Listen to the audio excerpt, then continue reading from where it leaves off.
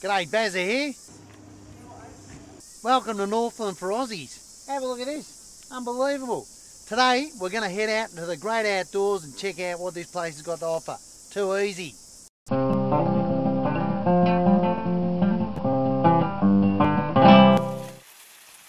Whoa.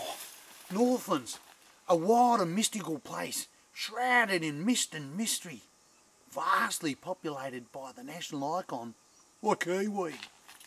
A shy and timid bird, a little bit like an emu but a bit smaller. They go in the way of the dodo bird, unfortunately, by being flightless and sightless. Even the endangered possum jumped the ditch, came down here and is thriving in this little gentle land. Now Aussie and Northland are not too dissimilar. Probably find yourself feeling a bit comfy in familiar surroundings. I mean, we've got a rock and they've got a rock. We've got trees, they've got trees. We've got architecture and they've got architecture.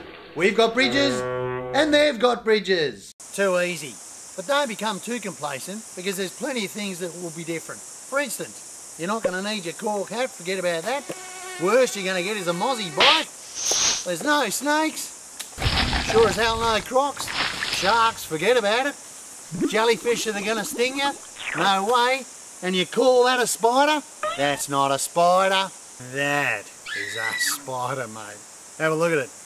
Well, actually, it's not real. They wouldn't let me bring it through customs, amongst other stuff, from a boogie board bag. But, you know, you get what I mean. So, in summation, you don't have to be a watchful wally in this land of milk and honey. Whip your thongs off and get amongst it. The locals love it. And I'll give you one more tip.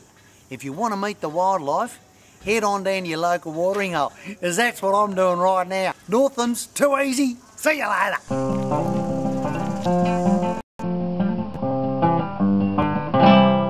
Take Aussies? Aussie dollars? No, I don't, sorry. You don't take Aussies?